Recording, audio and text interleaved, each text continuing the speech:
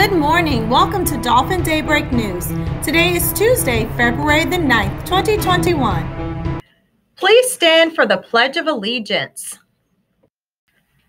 I pledge allegiance to the flag of the United States of America and to the republic for which it stands, one nation, under God, indivisible, with liberty and justice for all. Please observe a moment of silence.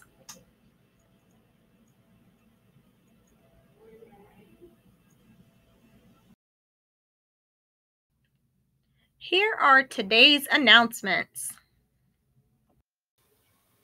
It's time for Two Book Tuesday. The year is 1936. 10-year-old Bud lost his mother to cancer, and he is in and out of foster homes, but he escapes each time, determined to find his father using the flyers his mother left behind.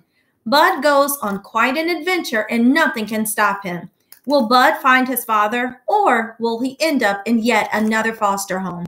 Read Bud Not Buddy to go on quite an adventure and to find out. Check out Whoosh, Lonnie Johnson's super soaking stream of inventions to see how the Super Soaker water gun was invented and how it was invented entirely by accident. And now for a moment in Black history. Lonnie Johnson from our Two Book Tuesday book, Whoosh, is our featured Moment in Black History person today. Lonnie Johnson was born in Mobile, Alabama in 1949. He loved tinkering. He would take things apart and put them back together. He had a knack for building toys. His friends nicknamed him the Professor. He was a great math and science student and won first place at a science fair sponsored by the University of Alabama. As an adult, he joined NASA as an engineer doing critical work on his space missions to Saturn and Jupiter. He has over 80 patents in his name. His other work focuses on clean energy inventions. In his spare time, he would build things, and one of those things is what he is most known for, the original Super Soaker.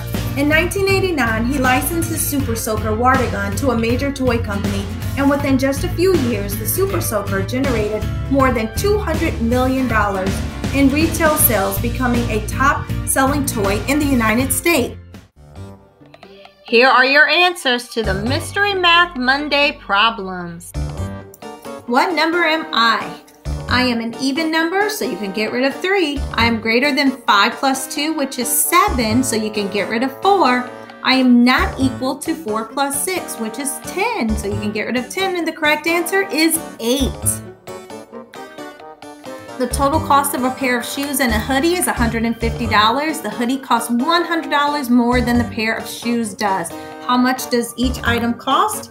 If you had $125 for the hoodie and $25 for the shoes, you are correct.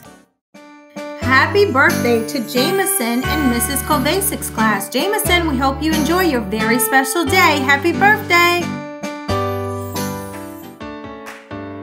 That's all the news for today. Remember, be safe, be respectful, and be responsible.